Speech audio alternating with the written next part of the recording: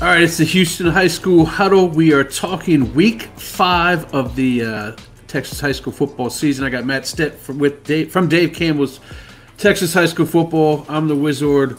We have reached the halfway mark for some teams. I really hate saying that because that means this thing's getting away from me.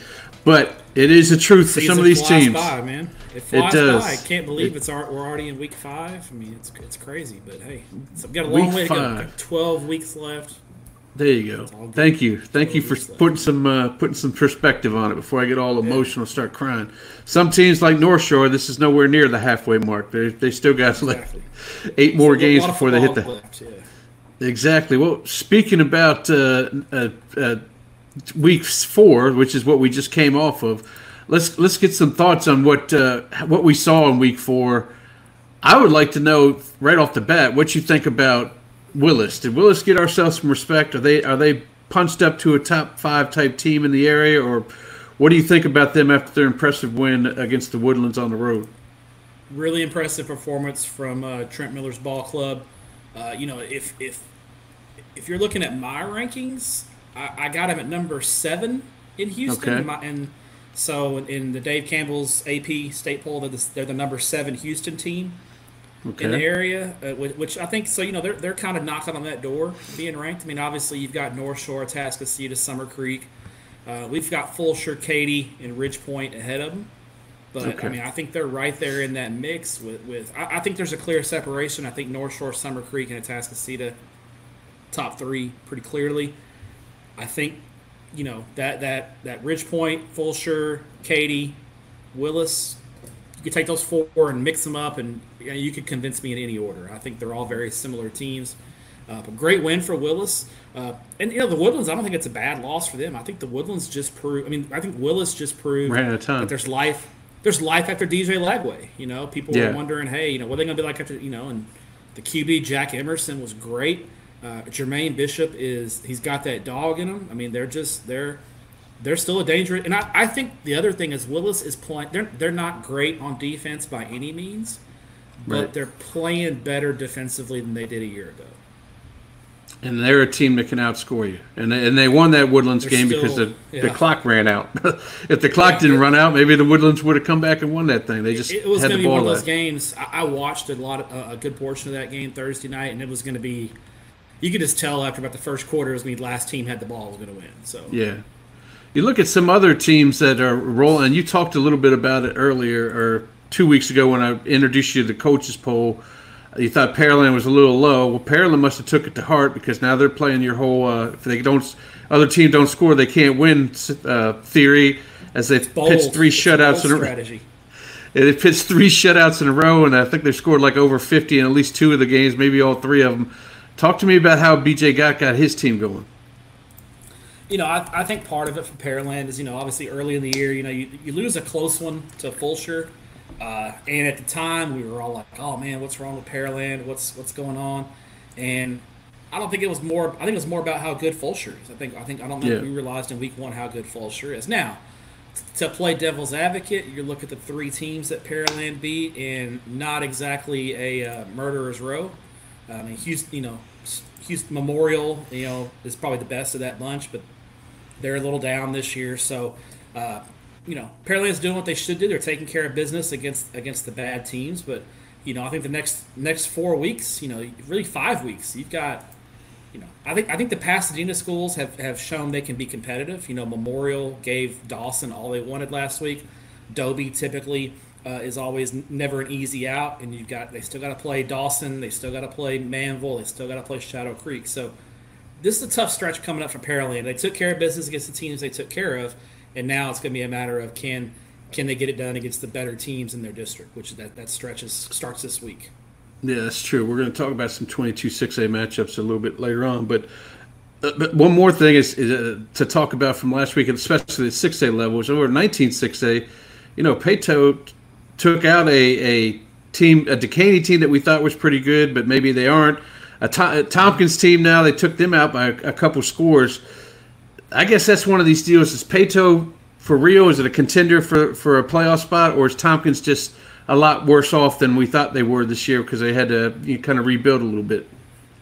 I think both things can be true. I think Pato is a playoff contender. I think you've got some separation going on in 19 and 6A. I think it's Katy and Jordan, top two teams. Yeah. Then I think you've got about 4 or 5 teams competing for those last 2 spots. And I think Pato and Tompkins are in that mix. I think Mayde Creek, Mike Arongbelow, Coach Arrow has done a great job in his first year there at Mayde Creek. They're off to a good start. See if they can keep it up. Tompkins is going to be in the mix. They played a really tough schedule, non-district, so their record may not be great, but I think they're going to be battle tested. Cinco Ranch, Chris Dudley does a good job there. So you've got a lot of teams, that are in the mix for that playoff spot. So I think Pato's a playoff contender. I think Tompkins probably isn't as strong as they have been, but I wouldn't count Tompkins out as far as being a playoff. Tom McVay's done a really good job with that program. Wouldn't count them completely out of the playoff mix, especially in Katy ISD where, that a lot of balance. Anything can happen on any given Thursday, Friday, or, Saturday in some cases. And then looking at some lower classification games or lower than 6A, because I know the 5A teams say, hey, we ain't lower. We're just not 6A.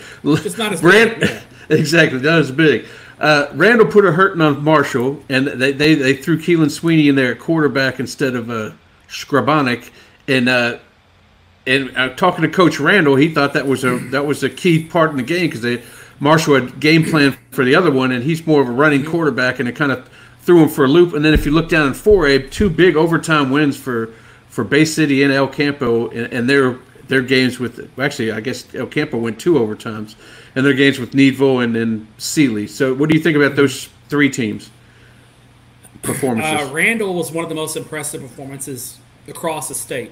Any classification, any area, really impressive performance. To beat Fort Bend Marshall 45-7, very impressive. I thought Randall would win the game. Didn't think they would dominate Fort Bend Marshall like they did. And Randall's got to turn right back around. They got another tough one this week. I'm sure we'll talk about it. Yeah, but absolutely. Randall, Sweeney plays receiver for Randall, but he was quarterback last year at Needville, and I think Needville went 10-3. So it's not like he's not experienced in playing in big, high leverage games. Then you've got Landon at running back. You've got a great defense there at Randall, and they showed out and did a great job. Bay City and El Campo going to overtime. Needville and Sealy are good teams. And Sealy in Division II, Needville in Division I, good football teams. Those are just good, close games between 2 teams that are playoff teams at the 4A level. So nice win. Bay City's kind of got back on track after their loss to Edna. El Campo has been really good this year. I think their one loss is a really close game to Bryan Rudder up there in Bryan College Station, and Rudder is, I think, 4-0 right now. So, and it was a close loss, I think, by 4 points. So, El Campo and Bay City, I think, are still in the mix. They're in Region 4 in 4A Division 1. I thought Bay City was the favorite going into the season. Not so sure anymore. I think Austin LBJ is probably right now the team to beat in Region 4, but I think Bay City and El Campo are both going to be in the mix. All right, well, let's run through some games in Week 5. We'll go ahead and start the 6A level, 13-6A, and talk a little bit about College Park and Grand Oaks. This has the makings of a possible game that could play for that 4th playoff spot, especially Grand Oaks, who you've been talking about for a while here, and they've gotten off to a good start, and they're taking on a College Park team that took one on the chin a couple weeks ago to Conroe to start off, but then they came back and put 54 up on Oak Ridge. This game could be for that 4th spot. I think this is a playoff game. I think the winner of this game gets 4th. Loser is in big trouble, and the loser is going to have to win 1 or 2 games they weren't favored to win in order to kind of overtake. Because not only do you have to get a win you shouldn't, but you may need 2 wins, because even if you win one you shouldn't win, the other team in this game is going to have head-to-head on you. So I think it's a massive, massive game. Total toss-up. I don't have a good read on who I think is the favorite. I think it's just really a pick-em type football game. If I had to pick, I would, I do have to pick because I'm on the podcast. Right. I give a slight lean, just very slight, to College Park. I think they might be a little bit better in the trenches than Grand Oaks. I think Grand Oaks is going to have some edges. I think Grand Oaks is probably across the board. Their skill players are going to be better. I think Grand Oaks may have a better quarterback, but I think across the board, I think College Park in the trenches is a little bit better. So I'll go with College Park in a really close, entertaining, hard-fought football game. This is a I think I think this is for 4th place. I think this is a massive, massive football game. It's weird to say that in September, but yeah, it happens though. I think pressure field. I think the district is kind of, I think you got the Woodlands and the Willis at the top. I think Conroe looks to be Conroe's already beaten College Park, so they already have a head-up win on College Park. I think Conroe's probably your 3. I think the winner of this game gets 4th. So huge game with implications in 13-6A. That would be huge. That'd be a huge win for Grand Oaks because they haven't really been in the playoff picture for several years. They've never made the playoff, and their school hasn't been around that long. But they've never made They had 1 year, I think, that maybe their second year open, they went 7-3 and missed the playoffs on a tiebreaker. So they've never actually been in the playoffs. This would be a huge win for Sean McDowell and his program. But Kyle Coates, both these guys are in year 2. Kyle Coates at College Park coming over from DeSoto, where he was defensive coordinator. Both these guys are in year 2 and doing good jobs with their programs. Excellent. Well, we jumped down to 15, 6A, and we talked about how we needed Klein Collins to show us something. They took down Magnolia West for their first win, and they put some style points on them by beating them by, I think it's 34-7. So that's however many, 27 points. That's 4 touchdowns. They got Klein now. They need to kind of build win after win, but Klein hasn't played bad football this year, so this maybe this would be a little bit tougher than Magnolia West, or maybe right around the same thing. But what do you think is going to happen in this one? This district's weird because you've got, I think Magnolia is in first place right now at 2-0, and Tomball is 1-0. We thought the Klein schools would run the district. Well, Klein Oak had different ideas of Klein Kane last week, winning a great game. Collins has had some struggles. Klein is in the mix, but they did drop their district opener to Klein Kane. So I think it's a massive game. I think with the way the district is going, where everybody's kind of beating anybody on any given night, every win is going to be crucial. I wonder if Collins, and I don't know this for a fact, they either figured some things out or got some guys healthy. It looked like a different ball club last week. So Klein's solid, but I think Forest is probably the at the bottom rung of the district. So Klein did what they should do and beat Forest pretty bad. Let's see what they do against Collins. Collins, I think, still has their back against the wall. So I like Collins in this one. I think this is going to be a very competitive game. Those Klein versus Klein games are really good. And so if you're looking for a good game to watch Saturday, I think it's Saturday night. So I won't make the show, but it's going to be a good game to watch Saturday night. I may pop this online and watch it Saturday night while I'm at my game. Give it a look-see. Give it a little look-see. Yeah. But I like Collins. I think Collins gets some in here. Well, another one in 15-6A is 2 teams that are now kind of scrambling a little bit because I think they both probably thought they were going to, especially Memorial at home and then Klein Kane, they were just kind of coasting, killing teams. And you just talked about they lost to Klein Oak by a point. Tomball Memorial was up on Magnolia and let them come back and beat them. So now they're sitting there with 1 losses on their schedule and they're playing each other.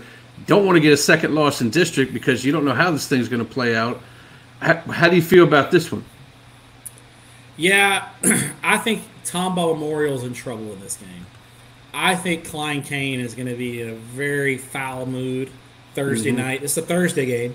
Yeah, they're at Klein Memorial Stadium. So I like Klein Kane. I think they were up on Oak most of the game. I think they kind of felt like they let that game slip away a little bit. And Tomball Memorial and Magnolia was a little more of a back-and-forth game. Tomball Memorial, I don't know if you saw, they had a crazy touchdown in that game where Magnolia tried to play did you see that? You saw it, right? And the guy from Tomball Memorial just intercepted the lateral and ran it the other direction. Well, the second guy the guy who was throwing the second lateral just kind of just chucked it. He was just like, I don't know, this is what I'm supposed to do. He's playing hot potato. I don't know how. Exactly. I wonder if the Magnolia special teams coach got fired after that because I'm sure his head coach was not happy with those shenanigans. But yeah, so I think Kane.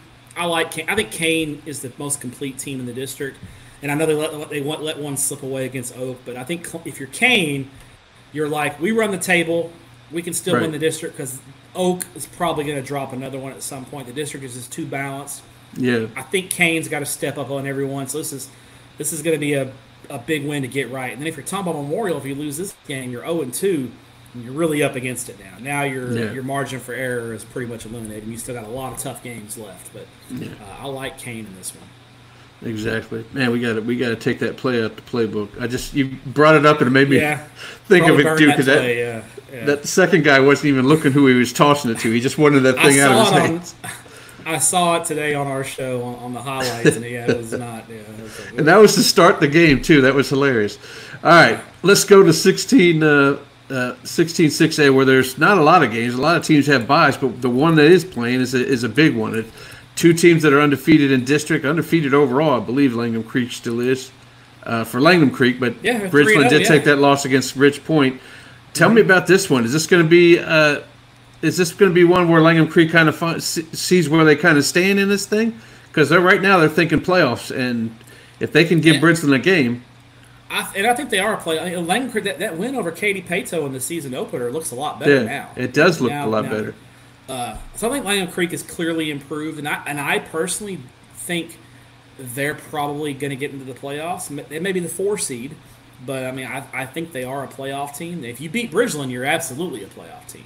Right. But Bridgeland's had 2 weeks to kind of stew on their loss against Ridge Point, and I think they just have a superior team. I mean, Bridgeland, I don't like the 2 quarterback system. They're still going to go with it, I'm sure. But they have 2 capable quarterbacks, a really deep, really good offensive line, and I think if Bridgeland leans on that more with the running game, I think Bridgeland's hard to stop. I think Bridgeland gets themselves in trouble when they try to throw it a little bit too much. If they lean into being a physical, run-oriented ball club, I think they have 2 really good running backs. The sophomore is a load. He is hard to bring down, breaks a lot of tackles. I think they're the better team. Langham Creek's going to throw a lot at them, especially with 2 weeks to prepare. I'm sure Coach Thompson and his ball club have got a few tricks up their sleeve. But I think Bridgeland is just a better football team across the board. I think they just need to lean into that running game, and they should be fine in this one. Yeah, I agree with that. Moving on to 17-6A, and I keep wanting to say 5A for some reason. I don't know what my problem is today. 17-6A, Cy Falls, Houston Memorial. Obviously, Houston Memorial's got that 0-3 record. The main thing that sticks out to me with Memorial is, man, they just cannot score. They cannot produce any kind of offense whatsoever. 2 touchdowns through 3 games is not going to do it. Will they find some footing once they finally get here in district play? I think we both said this last time. 17-6A, they got to find a way to beat each other because they weren't doing anything in the non-district, really. Can this be a game where they can do something? Because Cy Falls is coming off that big 20-point win over Clear Falls. Well, they got beat by 20. They got beat by 20. Sorry about that. Yeah. Now, Falls has shown the ability to score some points, and and I guess for them, you look at that week 2 loss to Klein Oak, and it doesn't look so bad now. I lose to Klein Oak by 3, and Klein Oak got a nice win over Kane, so it's all relative. I don't think Falls was real happy about going down to Clear Falls and getting beat by 3 touchdowns. Right. But I feel like Falls, their athleticism is going to give Memorial. I think their issue this year and has been an issue. They're not good enough up front, and they don't have good enough quarterback play to offset their lack of athleticism. They're just not a very dynamic and explosive football team generally, and when they're good, they're usually it's because they're good up front. They've got some couple of big physical receivers and good quarterback play, and they just don't have a lot of that this year. So I think Falls is going to just be a little bit too much for them. They're going to break a few big plays, and especially in the running game. And the Falls defense has been solid, other than last week. 2 weeks ago against Clear Falls, they kind of got gashed a little bit. But I just don't think Memorial is going to bring enough to the table to handle them. I think Memorial will be in that mix for that 4th playoff spot. Along with Jersey Village. I think honestly it's probably going to come down to JV and Memorial for that last playoff spot. But I think Falls is kind of solidly in that 3 hole behind Cy Fair and Stratford. This isn't one of those games they're going to pick up a win to get them into that 4th playoff I don't think so. spot. I like Falls in this one. Especially if they fall behind, because that does not look like a team that can come from behind at all. No. Moving to we touched on this a little bit. This could be an interesting game. I don't know if I had it as an interesting game at the beginning of the year, but Pato against Maid Creek now looks like it could be something special and possibly have playoff implications. I think this game has playoff implications for sure. Pato's 2-1, Maid Creek at 3-1. Pato's 1-0 in district. Maid Creek 1-1. I mentioned it. Very impressed with Coach Aaron Below there at Maid Creek in their start.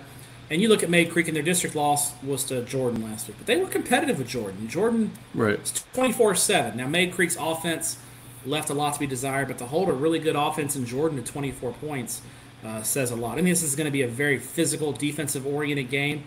The running back for Pato had a huge game last week.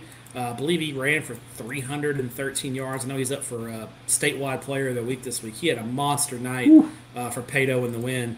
I'm trying to find his name now just to make sure I get it right. It is Terrence Johnson. He had 315 yards and 3 touchdowns last week for Pato. So huge game for him. I think he's the difference. May Creek, solid defensively, still trying to find themselves on offense. So I think Pato gets a big win, goes 2-0 in district, and now all of a sudden they can talk about challenging for a district title. May Creek, I think, is still going to be in that playoff mix, but now at 1-2, they're starting to lose that margin for error. This is kind of a swing game for both of these teams. If you're looking at Katy ISD and your team is not Katy or Jordan, right, you're like, okay, we can afford to lose to Katy and Jordan because we know they're probably going to finish 1-2. It's the games kind of here in this middle that really are going to tell the tale. Pato and May Creek, this is the classic buffer win situation. Both these teams are going to be the playoff mix.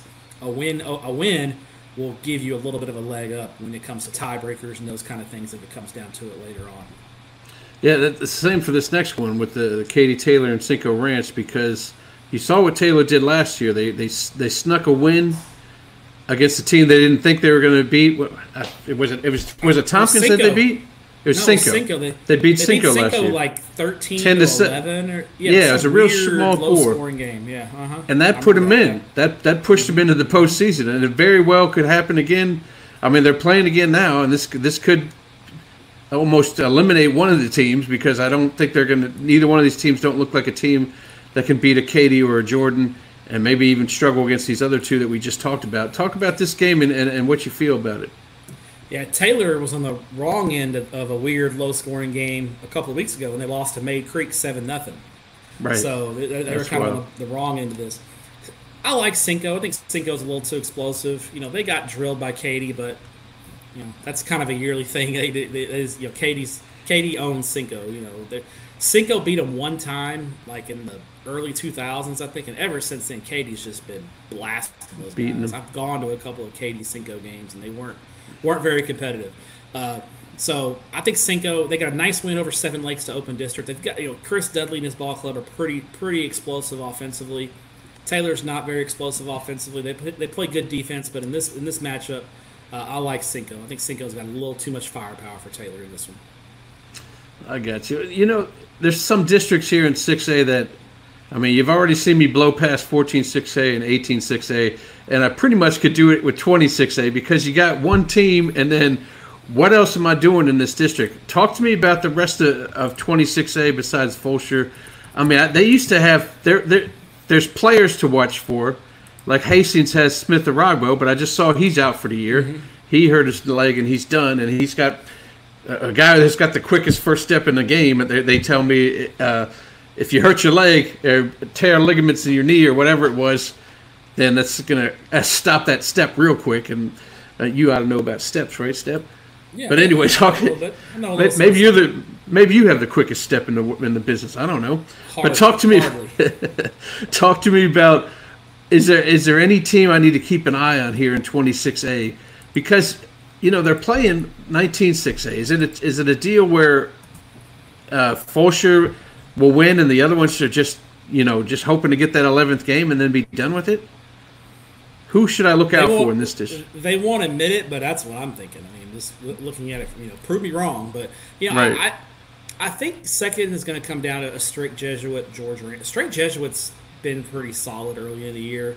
They went up to the Metroplex, played Euless Trinity competitively.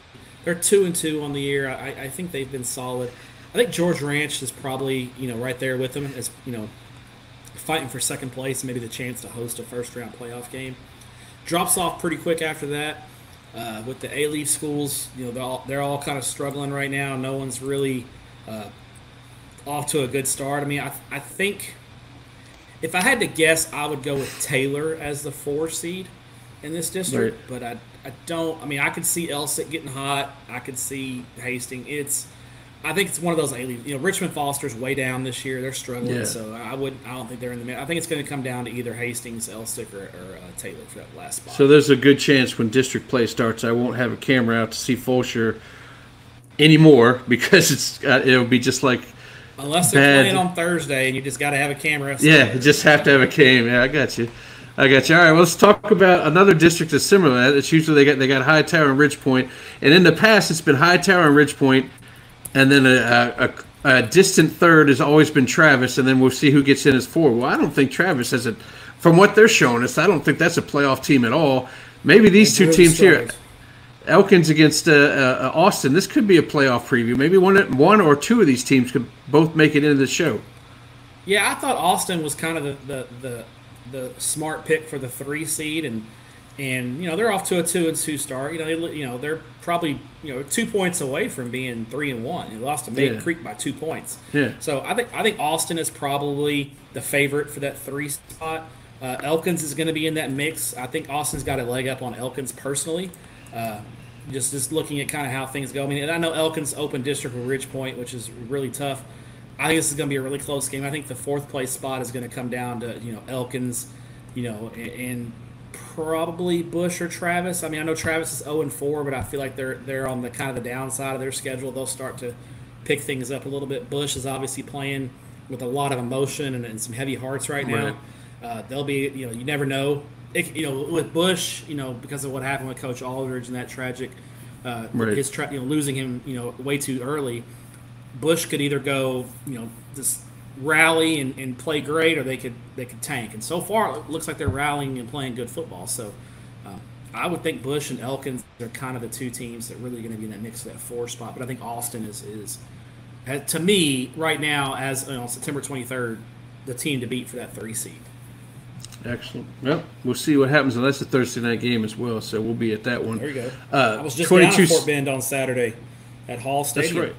That's right. We'll be right there. My guy, one guy lives right next to Hall, so he wants all of them joints, all the Hall Stadium. Just give them all to me. I said, well, I'm not going to give you Crawford against Kempner or whoever that could play, but I'll give you this one. All right, talk to me about 22-6A. We talked about the guys that we thought were going to be the 4 playoff teams all playing each other. Let's talk a little bit more about the Shadow Creek, Pearland, Dawson. Shadow Creek has kind of righted the ship here after their embarrassing loss in Game 1. But now everybody's getting shut out by them. But they've righted the ship here. Talk to them about how they're going to do against Pearland and Dawson. Shadow Creek, that matchup with Manville last week, that score, I don't think indicates how dominant Shadow Creek was. They were up 42-0. Yeah, they were up huge. I mean, the final score is 43-20. That probably is very generous to Manville. I thought JoJo Stewart looked as good as he's looked in a Shadow Creek uniform. He looked comfortable. He looked in sync, and he threw 4 touchdown passes, 2 to Corey Watson, 2 to Chris Stewart, and the Shadow Creek defense was on point. So I thought they had a great game. May have been, in my opinion, their best game of the year so far. Obviously, a lot of emotion going against Manville. Those kids all know each other. They grew up together. So impressive performance from Shadow Creek. Pearland Dawson offensively looked great last week. They're scoring, yeah. Jeremiah Treadway had 5 touchdowns. He was awesome. They moved the ball up and down the field against Pasadena Memorial. The problem is Pasadena Memorial also moved the ball up and down the field on them. It was 48-45, and it was, Pearland Dawson needed every bit of that offense last week because Pasadena Memorial really pushed them. Very surprised by that. That's a little concerning going into this one. I think Shadow Creek's playing really good football right now. Starting to kind of creep back into the state ranking discussion. They kind of, once they got beat by Summer Creek, they kind of got buried a little bit. Well, Summer Creek's burying everyone, and Shadow Creek's been on a nice winning streak. So I like Shadow Creek in this one. Those 2 schools aren't very far from each other. I think Shadow Creek is Alvin ISD, but it's in the Pearland city limits. I think it's right there off 288, just south of the Beltway there. So I was over in that neck of the woods last week. So yeah, these kids probably all know each other too. There's probably a lot of kids that know each other in this matchup. So I'm gonna go with Shadow Creek. I just think they're playing enough good football right now, and I've got some concerns about Pearland Dawson's defense. Yeah, and when you go up against superstar athletes like Shadow Creek, you need to have your defense going on point. We're pretty excited. 23-6A is about ready to get started, and which means they'll be on just about every week through the rest of the season, some game. And we're going to start with C.E. King and Atascocita. C.E. King, man, they could be a district contender in some of these districts as far as the title goes. Not in this one, but in some of they're them, fighting for a playoff spot. They're fighting for a playoff spot in this one, but in the one we just talked about, 20, maybe not 21, they can at least fight for a 2 spot. Talk about the quick fast. They have the quick fast Deion Sims, but Atascocita's got like 3 or 4 guys that are just as fast as he is on the other side of the ball as well. Atascocita's got a lot of quick and fast guys, and so if this game was played last week, I would be a little bit concerned if I was Atascocita. Coming off the big win in Austin against Westlake, emotional win, traveling back to Houston, you're feeling good, everybody's patting you on the back, telling you how awesome you are. I'd be a little bit concerned. But they've had a week off. Coach Stump has kind of got, I'm sure in the bye week, Coach Stump told them, hey, we're not as good as we think we are. We got a lot of work to do. Let's clean this up, clean that up, et cetera, et cetera. So I like Atascocita. I think they'll be on point, ready to go in district play. And C.E. King should have their attention because C.E. King's a dangerous, dangerous team. Yeah. I think C.E. King, it will be a big upset to beat Atascocita, but Atascocita can't. If they look past them, C.E. King's going to put them in a dogfight. So right. That's kind of my read on this one. I like Atascocita, but I do think C.E. King, if Atascocita is lackadaisical, puts the ball on the ground, that kind of thing, I think C.E. King could easily beat them. Is that a Thursday or Saturday game, or what day is that? That is a Friday. It's a Thursday game. Yeah, it's a Thursday game at Turner. It's a nice Thursday night matchup. Nice there. little, Beautiful, little tasty game. Beautiful Turner Stadium. Yeah, Humble has some good non-Friday games because they have number one. They play a lot of even teams like Kingwood and Humble are good football teams. So you got a lot of good teams that share that stadium. So you'll get a good Thursday. You're going to see something good. I'll be seeing 23-6A a lot. All right, let's move down to 5A. Barbers Hill's taking on Lufkin. We're finally in district play here at 9-5A Division One. Mm-hmm. Barbers Hill spent their whole non-district playing 6A teams to get ready for this district, and they've done quite well actually. They went 3-1. They did lose by 2 to Deer Park, who. I mean, we didn't mention that game but Deer Park played a heck of a game to start their district playoff with winning their game. Talk to me about this one, and do you think they can? That's a heck of a travel over there to Lufkin. Can they take care of business up there? So it's a couple of things. So Barbers Hill is 3-1 now. A couple of those 6A wins are probably against 2 of the lower. Yeah. New Caney is really, really struggling. And last week, Foster. We just talked about Foster, how much they've struggled. So, don't apologize for wins, but you just make a note. It's like right. I think we're going to get a good. I think this game. I think both of these teams are playoff teams. I think it's a matter of seeding at this point. Especially when it comes to like Barbers Hill, if they can get a win over Lufkin, it really increases their chances of hosting a first round playoff game. The problem for Barbers Hill is they have to go to Lufkin, and right. There's not I'm not a big home field advantage guy in Texas high school football. There's not a lot of true home field advantages in the state. If travel's involved, though, it makes it a home field advantage. So, because teams generally, when they travel, it does impact performance, especially if they travel, over an hour and a half, which Barbers Hill is going to have to do. So Lufkin at home is going to have a big edge because they're playing a lot of teams that are not used to traveling. Travel for Lufkin is just part of it. They're used to it because they're on an island. Driving 2 hours for them is no big deal. Or for Barbers Hill, it is a big deal. So, and then you throw in Lufkin, Abe Martin Stadium is a very tough place to play. Then you add in Lufkin has maybe one of the best defensive lines in the state with the LSU commit Zion Williams right in the middle of it. And they got another D1 guy who's 300 pounds right next to him. Lufkin is a load. Yeah, offensively, they're a little bit inconsistent, but I think they got their quarterback back a couple weeks ago. They're starting to play better. I like Lufkin at home in this one. I think Lufkin gets the win. It does seem. I would like to see him stay within two touchdowns of him just to show that, hey, they can, like you said, they could possibly get a home field playoff game if they can show that they can play with the Lufkin and then pull off some wins some other places. Following up in that district. It's a good district. You got Galveston Ball and Port Arthur Memorial. Good district. Yeah, absolutely. Baytown Lee, as you feel like their 3-1 district, their 3-1 record is kind of juiced up by playing some suspect squads there with Galena Park and Chavez and whatnot. But I mainly threw this one on here because this is time for Galveston Ball to start playing some district games with Jonah Williams that they haven't had the luxury of doing in the past realignment where they're just, he's just jogging around. He's not even at full speed half the time. This is his chance to get started here. We're playing Sterling. Maybe it's better than everybody they played last year, but maybe not the best in this district. I think it's a great way to put it. I think if you put Baytown Sterling in Galveston Ball's district last year, this is the district championship game. Right. I think this is just, Galveston Ball. It's one of those games where now if you're Galveston Ball, you got to take care of business. You can't afford to lose to a Baytown Sterling. And I don't think they will. I think Galveston Ball has played a pretty good non-district slate. I like, they opened the year with that nice win over Manville. To kind of get things kicked off. And Manville struggled a little bit, but Ball took care of business. Jonah Williams had a huge game. Texas City, Friendswood, West Side. I mean, those are West Side's is a solid they're solid HISD 6A. But the thing is, Galveston Ball has been dominant against that better competition. They beat Friendswood 33-7. Friendswood's not a bad football team, and Galveston Ball handled them with ease. So absolutely. I expect more of the same. I don't expect Jonah Williams to play the entire game. I think he'll be out of here, third quarter. I think Galveston Ball runs away with it. All right, let's move down to District Kempner. We've been talking about because they're undefeated, and now they're finally going to be tested here going into Humble to play Kingwood Park. Maybe that's why a task C is on Thursday because this one's on Friday. Or maybe it's even Saturday. I'm not quite sure what time Friday. it is. It's Friday night, yeah. Talk to me about this one. Is it is it time for Kempner to find out who they really are, or what's going to happen in this one? This is the game I think that's going to tell us the tale about Kempner. Are they really a true playoff contender, or are they a team that benefited from really smart scheduling?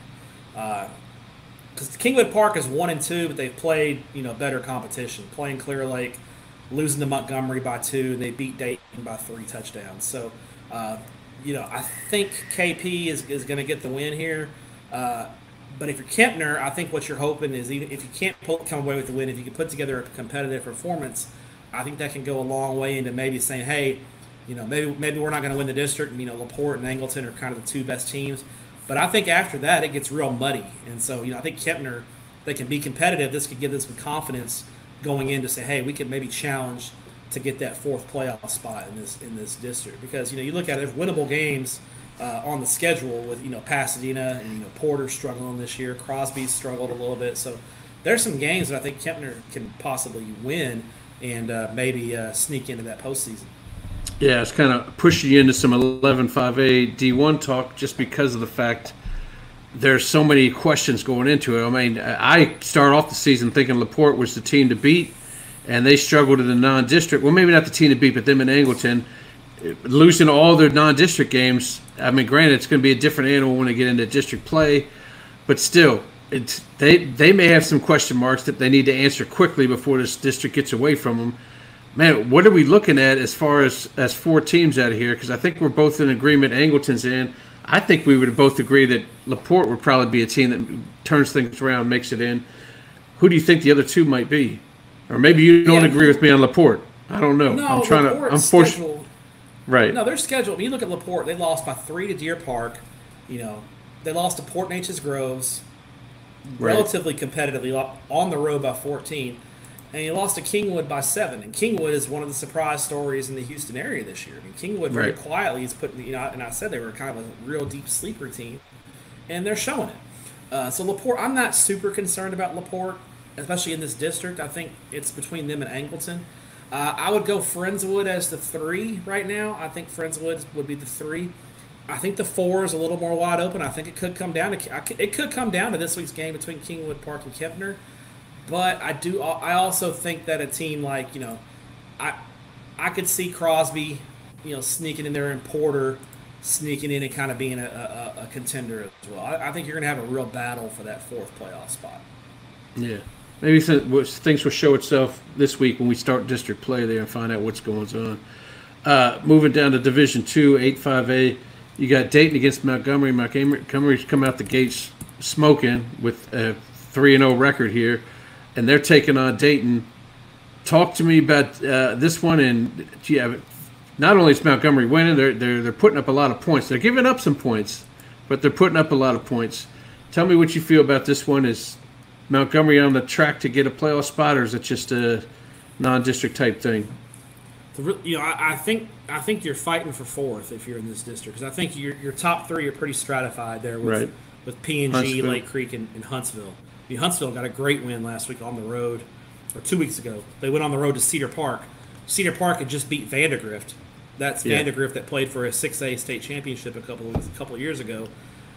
Huntsville goes on the road and beats Vandergrift.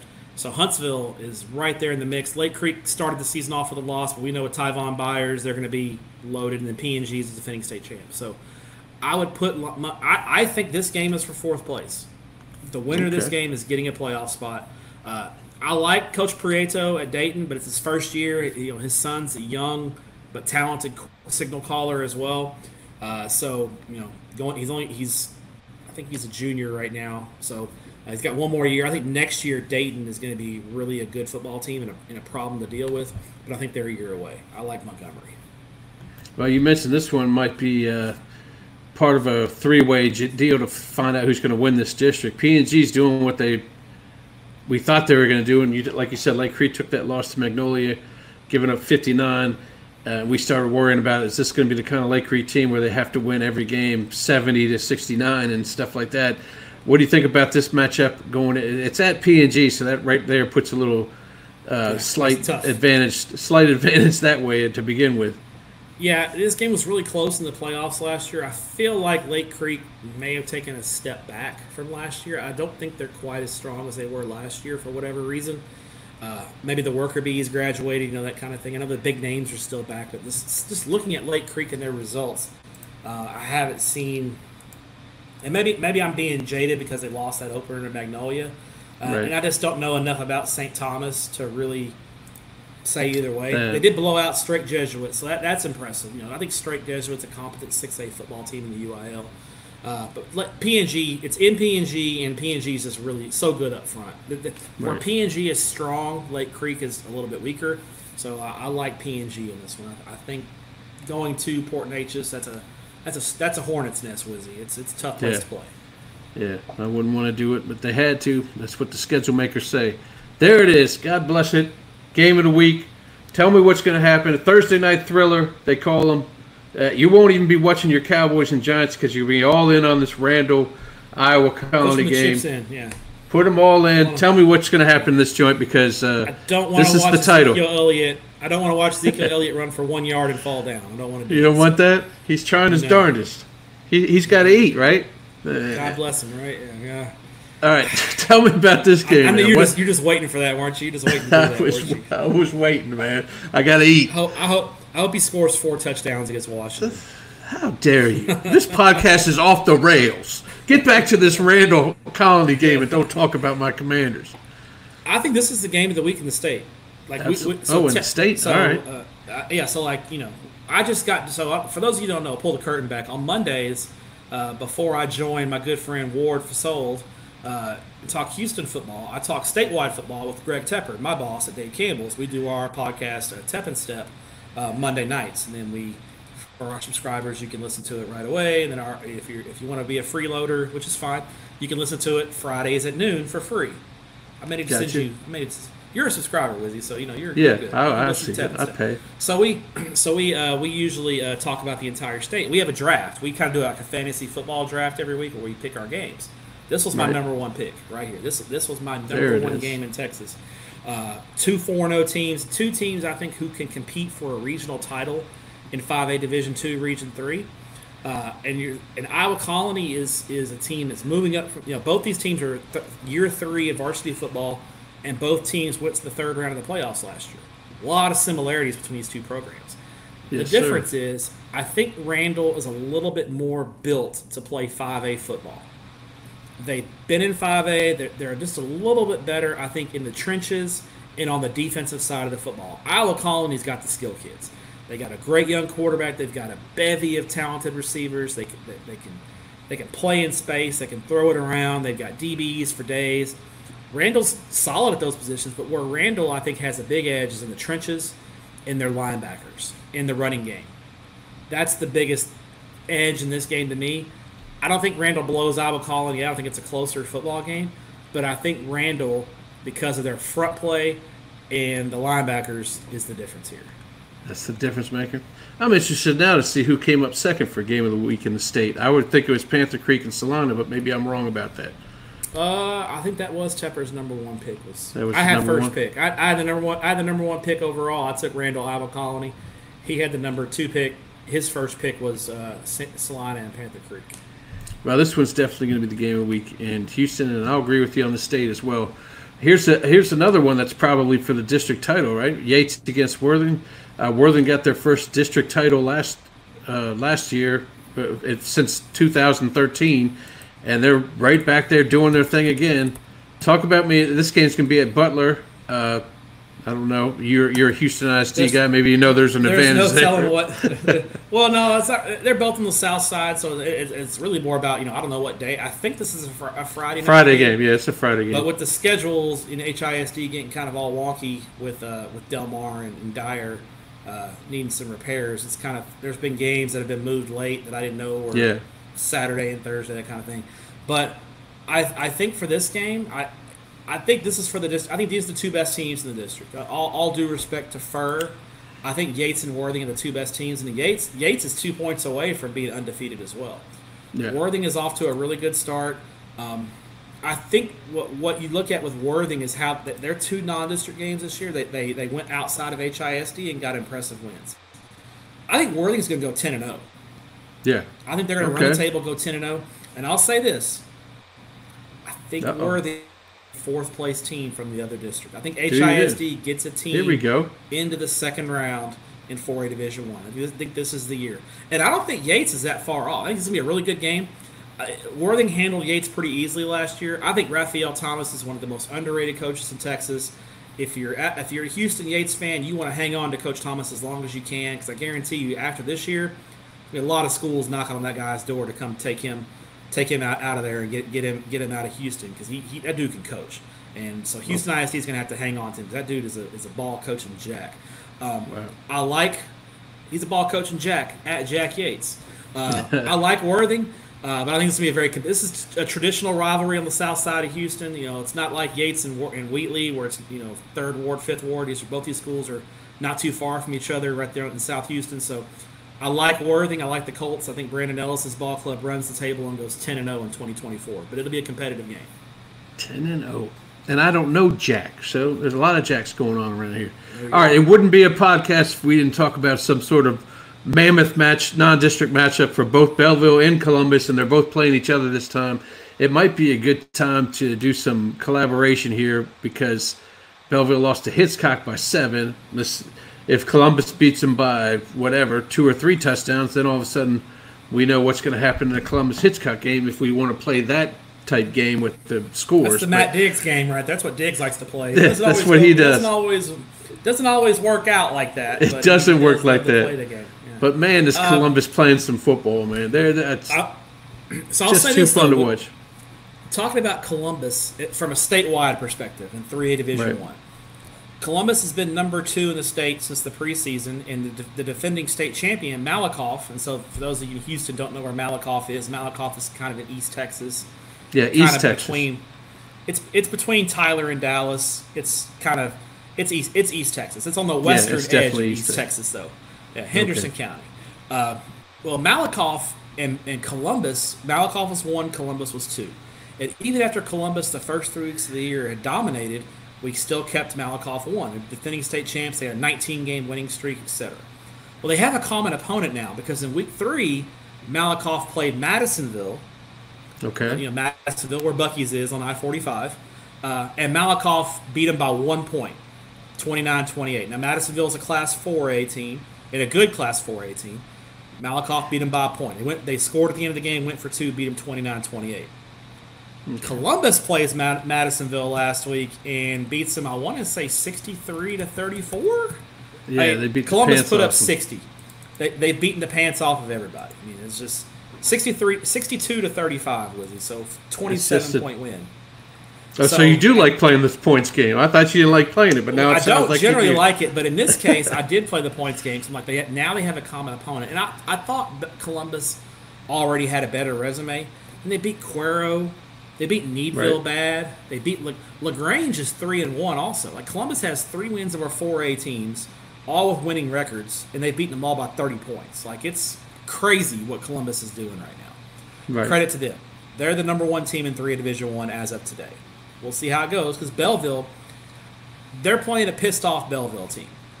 Right. I watched most of Belleville and Hitchcock on Thursday night, and Belleville, there's not clicking. The offensive line's not playing very well. I know Belleville in the season opener lost one of their running backs, Corey and Hood, to an injury. Oh, really? That's it. Okay. That's it. Yeah, he's out for the year. That's it. They still have D.D. Murray, but they don't have that 1-2 punch. Yeah, last year they had 1-2-3 punch. They had 1, 2, and 3. They had now Sam they just have Herdicke, yeah. Yeah. Now they just have D.D. Murray, and people are keen on D.D. Murray, and Belleville's offensive line is having some struggles. And that was a concern. Their defense was fine. I mean, you hold Hitchcock to 21, that's not bad. The thing is, Columbus just has a lot of balance. They have a lot of different ways they can beat you, and Columbus's offensive line is really good. Now, trying to block DJ Sanders is going to be a problem. It's a problem for any team in Texas. Hitchcock was almost letting DJ Sanders run through, and then they would let Lloyd Jones kind of evade him and then run around and make a throw. Right. And so Hitchcock's not going to be – Columbus isn't going to be able to do that. I think they're going to try to block Sanders a little more traditionally. And I think it'll be tough. But Columbus has so many different ways they can beat you. They got Rigdon. They got Schobel. They got Braylon Fisher. They got the other Schobel kid at tight end. They're just loaded. Right.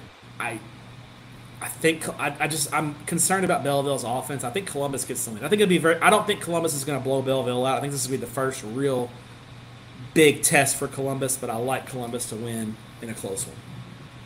And then there's another. Hitchcock's playing as well. They're going up against 4-0 Silsbee, and they got to travel over there. Tell me about this one. Silsbee state ranked in 4A Division II, much like Belleville was. It doesn't bother Hitchcock because they beat a state ranked 4A team last week in Belleville. Silsbee, a lot of people kind of, if Silsbee over there in the Golden Triangle, the Beaumont area, had been great the last couple of years, but they lost a really loaded senior class led by their 5-star wide receiver Draylon Miller, who's now up there in Boulder with Deion Sanders and Coach Prime and all that circus up there in Boulder. And a lot of people kind of thought Silsbee would take a step back. There were some publications. We picked him second in district there. I saw some predictions had him third or fourth. Oh, wow. But they're 4-0. They're showing things. They're off to a great start. They've got wins over Nederland and Beaumont Westbrook, a lot bigger schools than them. And what's been key, talking to Coach Randy Smith over there, has been their play up front on both sides of the ball and their quarterback play. The quarterback was young last year. He had ups and downs. He's a senior, a lot more comfortable. And even though he doesn't have the star power, they're I think, a more complete team across the board. Hitchcock, the key for Hitchcock's going to be going on the road, not reading your press clippings. Everybody's patting them on the back, telling them how they've got it turned around. They're awesome. Coach Craig Smith's got a lot of work cut out for him to just say, hey, we got another ball game. We got a really tough ball game. Right. We got to play on the road, long road trip, hostile environment. Silsbee's a very tough place to play. There's going to be a lot of crazy people at that game. Tough environment. Interested to see. I've gone back and forth on this. I'll give Hitchcock the edge because Hitchcock's actually playing really good defense this year for the most part.